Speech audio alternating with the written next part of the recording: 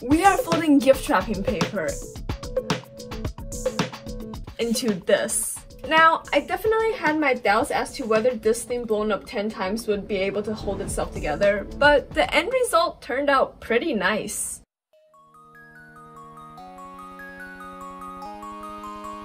This is a hyperbolic paraboloid made from this square pleated crease pattern.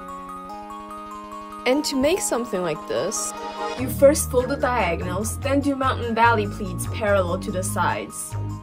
Once you have this, you collapse the whole thing and the paper naturally wants to pop into this shape.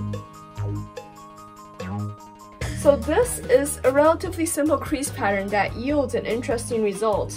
But the question that mathematicians asked was, well, what exactly is this shape? Well, about a decade ago, a group of mathematicians and computer scientists got together to try and figure this out. What they discovered was surprising.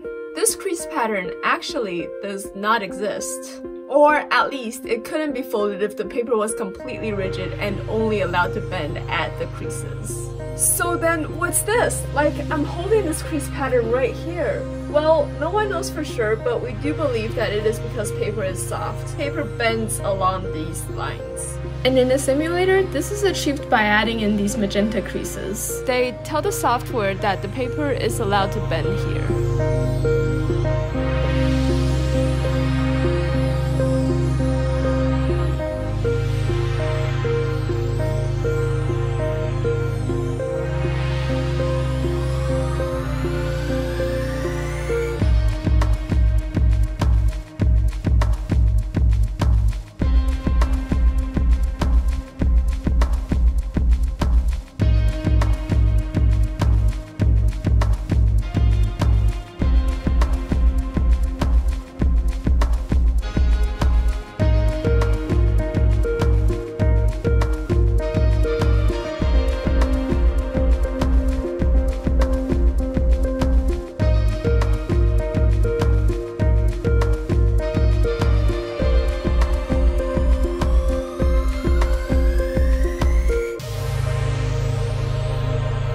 So it may seem like I never got around to telling you what shape this actually is, but the truth is, I told you at the very beginning, this is a hyperbolic paraboloid, and in terms that you might be more familiar with, this is the shape of a Pringle.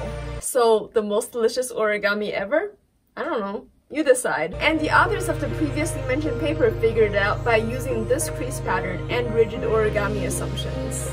Starting from the center, they were able to triangulate the x, y, and z coordinates for each vertex and work their way outwards to get this from simulation. Then it was just a simple matter of comparing to the known formula, and they were very close. So yeah, this is a Pringle. I wouldn't necessarily recommend eating it though. But I guess it's not really my place to tell you what you should and shouldn't eat. So yeah, that was the hyperbolic paraboloid. One slight complication though, we don't actually know if this is a real hyperbolic paraboloid or not because we don't exactly know how the paper bends between these creases. But we do think it's close enough, and I have the full paper linked in the description for you guys to check it out. I also have my Discord server linked in the description if you guys want to join this wonderful community of origami enthusiasts.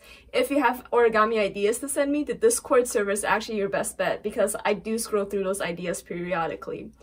And besides that, like, comment, subscribe, you guys know what to do. See you guys in the next video. Oh, also, I wanted to say that sorry about the months-long hiatus. I do have a lot of origami ideas planned. I took a computational origami class this semester and I'm just starting to get my my feet wet in the nanofabrication of our origami devices. So be on the lookout for videos on both of those topics. And obviously the more traditional origami stuff I did a few months for my first few videos also hold.